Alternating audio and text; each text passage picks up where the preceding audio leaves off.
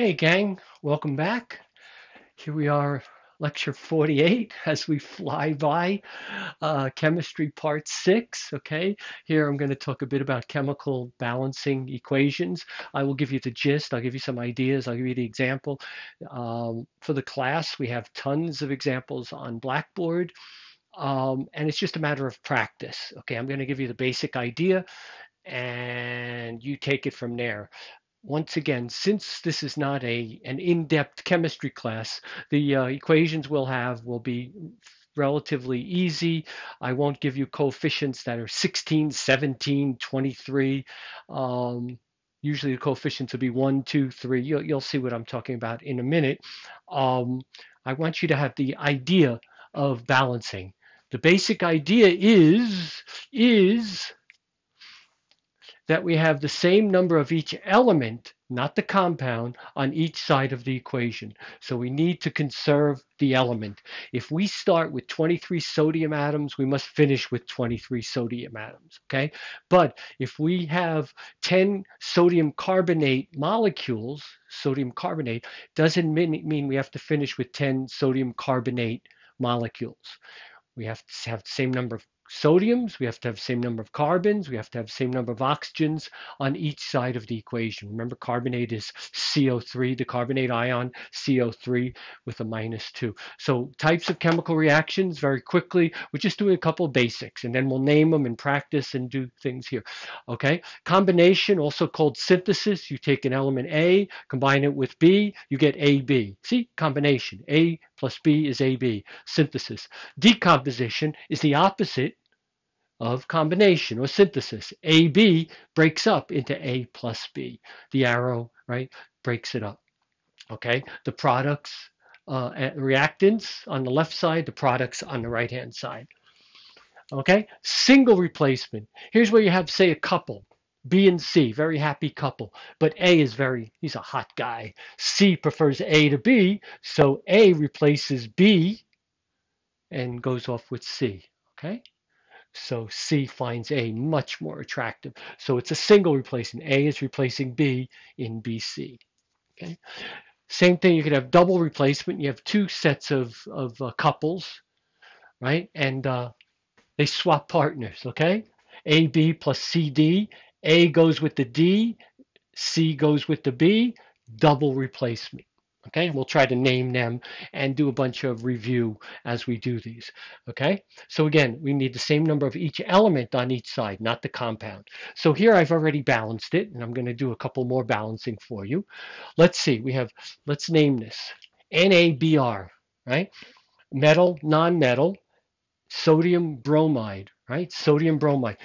Group 1, group 7, +1, -1, so that's there, right? Let's look at this. Calcium is in group 2A, so it has a charge of +2. OH is the hydroxide ion, right? So it has a charge of -1. So calcium is +2, this is -1. So this gives 2 electrons, so we need 2 hydroxides for 1 calcium. So this is calcium hydroxide. That looks good.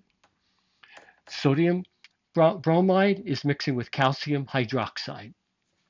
The result is calcium bromide, metal, non-metal, plus NaOH, sodium hydroxide. So what's happening? Sodium and calcium are switching places, right? So we have a double DR. This is a double replacement.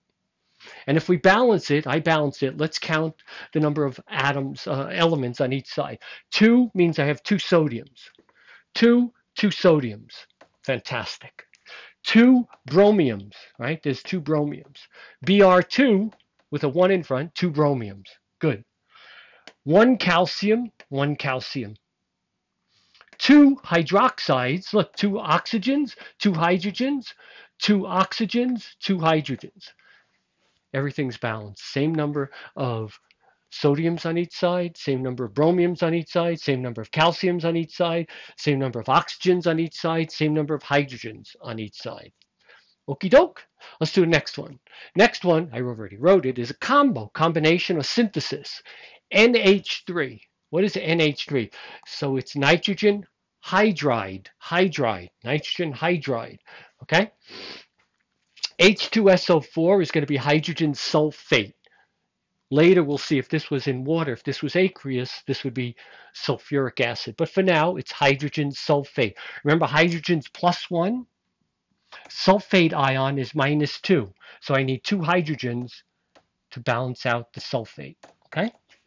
Nitrogen is -3, right? +3. Hydrogen would be -3. All right, so let's see. I balanced it 2, 1, 1. Let's see. What kind of reaction? I said combination. This nitrogen hydride goes with this hydrogen sulfate to form, do you remember what NH4 was?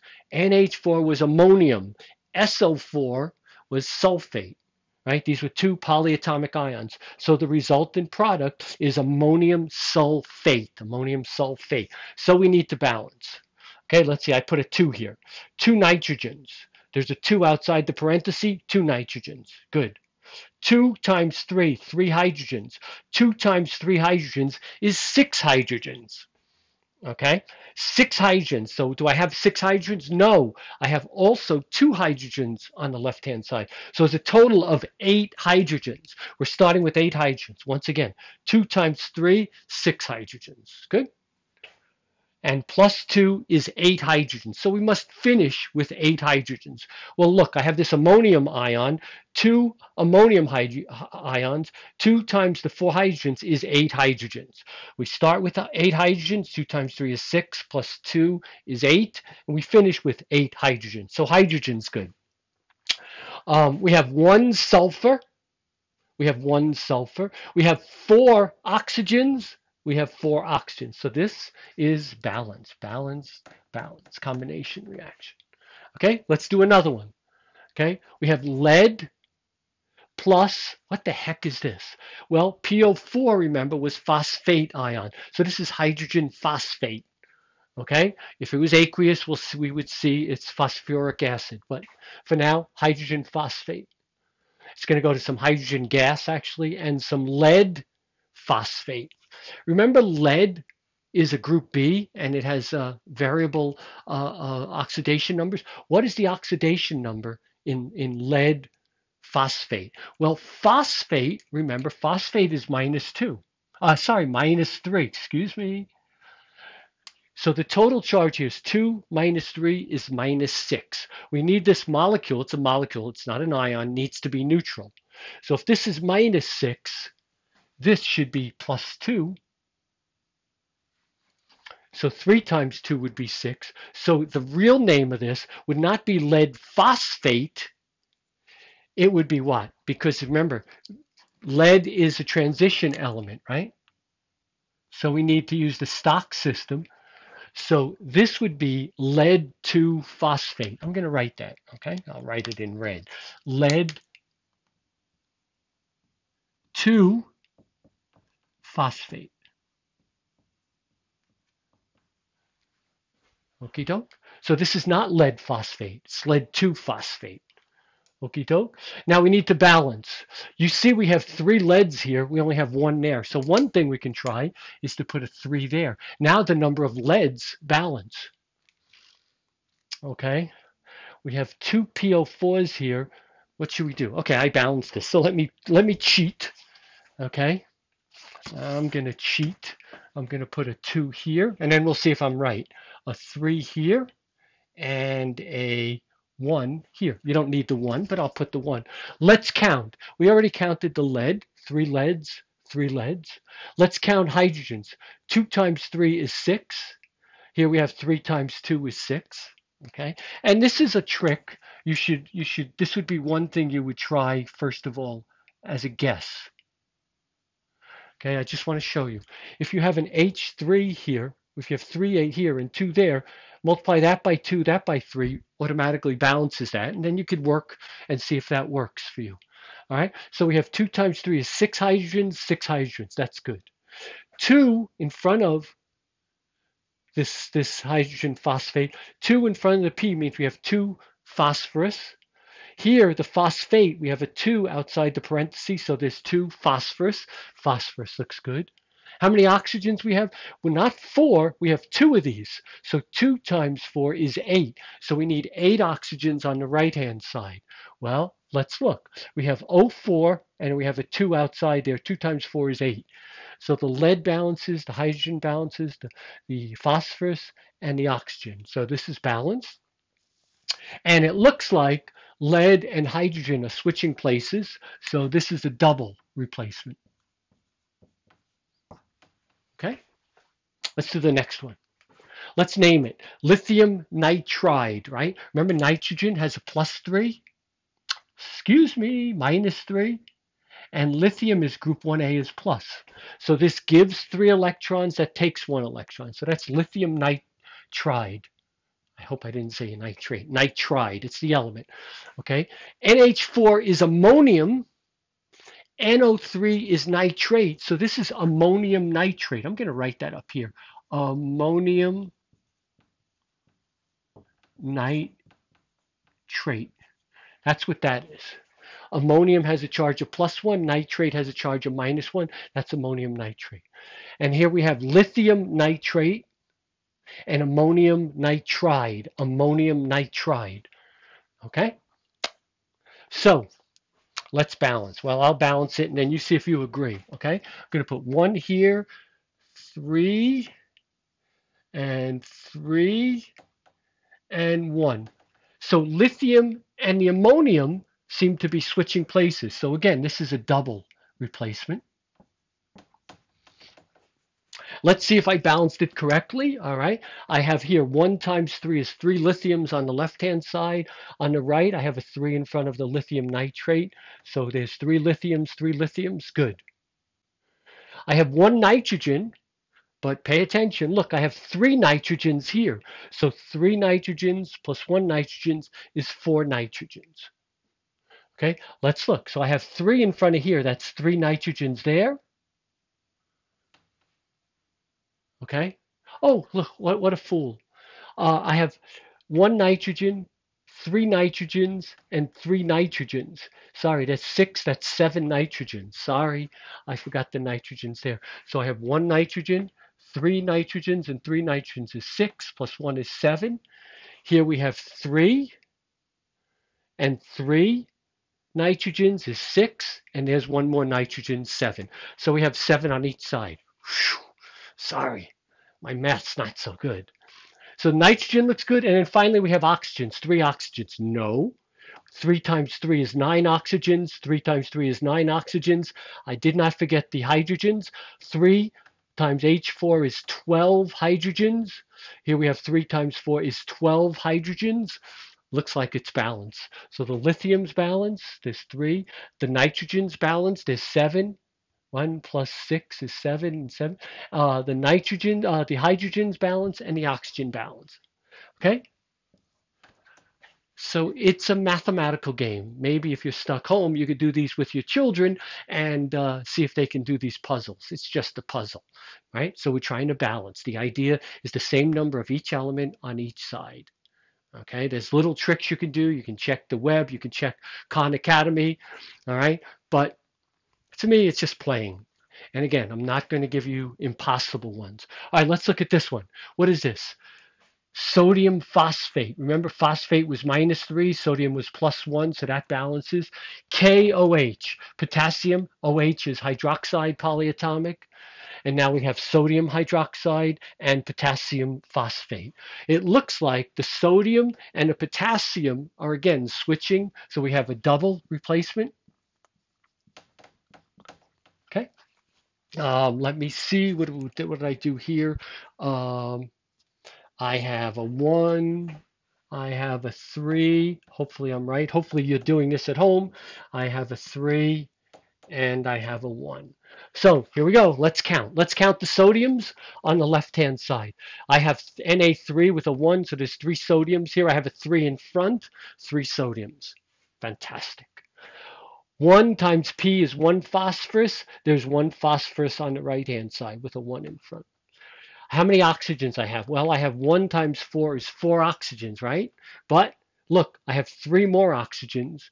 3 oxygens plus 4 oxygens is 7 oxygens. Here I have 3 times 1 is 3. Here I have 4, 7 oxygens, both sides. Potassium, 3 potassiums. 1 times K3, 3 potassiums. And I think that's it. I think it's balanced. So sodium phosphate plus potassium hydroxide gives sodium hydroxide, a base. That's also sodium hydroxide, we'll see later, is a base, also used in liquid plumber and drain cleaners and stuff like that. Very dangerous stuff. And potassium phosphate. Okie doke. Let's do another one. Magnesium chloride, what kind of bond is this? Metal, non-metal, so it's just magnesium chloride. Magnesium plus 2, chlorine minus 1, so that's magnesium chloride. Lithium carbonate, CO3 is carbonate, yields magnesium carbonate plus lithium chloride, okay? Again, this looks like a double, right? Magnesium and lithium are switching places, so again, it's a double. I'll write double here. And let's balance it. Let's see if that works. Okay. 1, 1, 1, 2. Okay. On an exam, if it was multiple choice, I'd say the coefficients of the balanced equation are 1, 1, 1, 2, 1, 2, 2, 3, etc. And you'd have to pick the best choice. The easiest way to do it, of course, is to plug in all the choices and hope that answer A is the first one actually balances. So if I give you the coefficients, you can plug them in and see if it actually balances the equation. All right, let's see. 1 magnesium, 1 magnesium. Good. 1 chlorine times 2, it's 1 times Cl2 is 2 chlorines. Here I have a 2 in front of the chlorine, 2 chlorines. Good. 1 times lithium 2, 2 lithiums, 2 lithiums. Good. 1 carbon, 1 coefficient carbon, and 3 oxygens, fantastic balance, wonderful. We're doing great. And then finally, a simple one. We take some phosphorus, add it to oxygen, and we get, what is this? Do you know what this is? They're both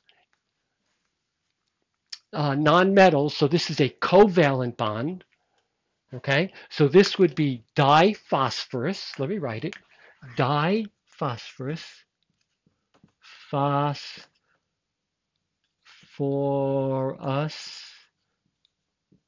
And then O3 is trioxide.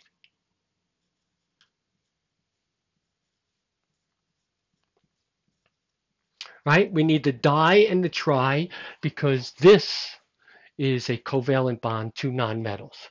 Okay? I think this is pretty easy to balance. Why is it easy to balance? Well, again, the first thing I would look at is I see an O2 and an O3.